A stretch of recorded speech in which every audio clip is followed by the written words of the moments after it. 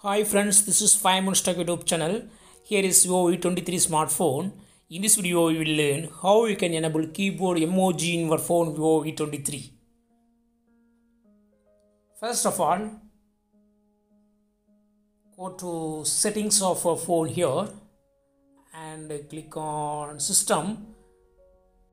Now click on languages and input and click on on-screen keyboard. Click on Gboard and here select preferences and here turn on the button against show emoji to symbols keyboard.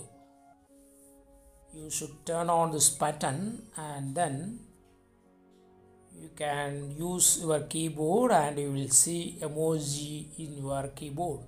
Here just emoji is displayed. So in this way you can easily bring emojis in the keyboard of our phone Vivo V23.